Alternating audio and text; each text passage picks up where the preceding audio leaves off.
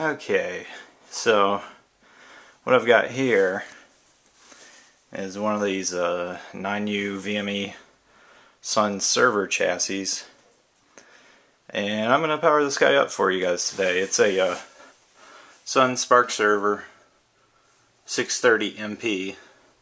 This is a quad processor system.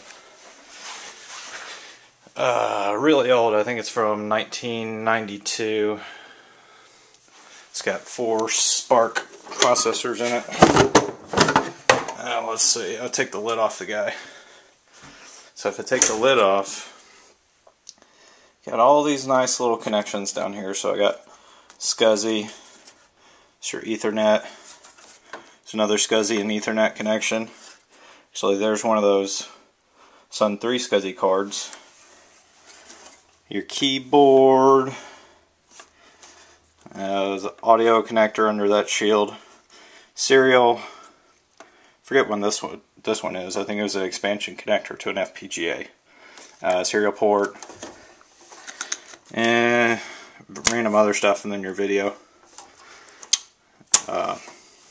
Yep. So this guy is a 9U VME chassis. He's got 3 slots for the 9U VME cards. And then after that, he's got down on the side, he's got a 3U space for memory expansion, and then 6U space for more cards down there. So 2 6Us, 2 3Us, 3 9Us, and the system card for the server actually has 4 SBus slots in the back there too.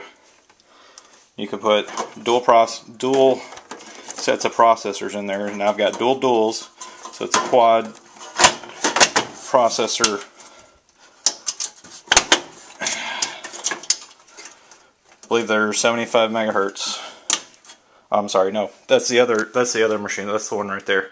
Nope, they're actually quad 40 megahertz processors. Really slow, but still pretty cool.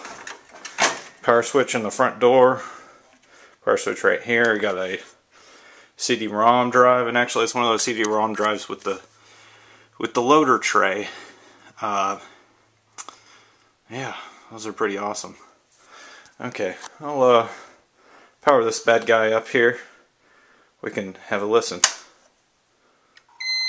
Okay, he's powering up.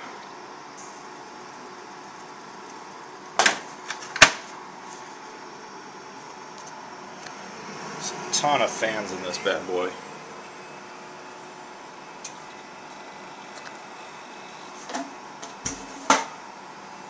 And actually, let's see if we can see it. What's really neat are these status LEDs that it has down here as it's running. It starts flashing LEDs, doot doot doot doot doot doot doot, and then starts going. Yeah. So when it's actually running the operating system, it starts scrolling LEDs like that.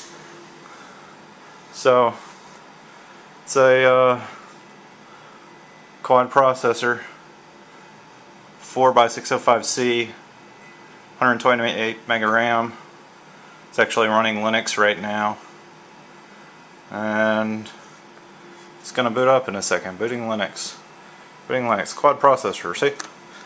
Cool.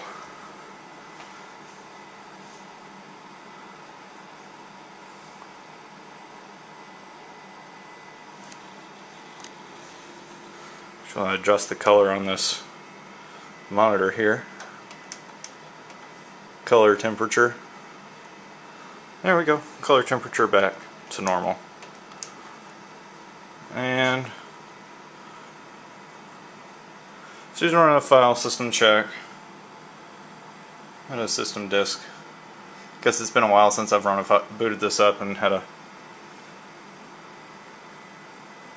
run a file system check on it before, but yeah, that's pretty sweet. So cool.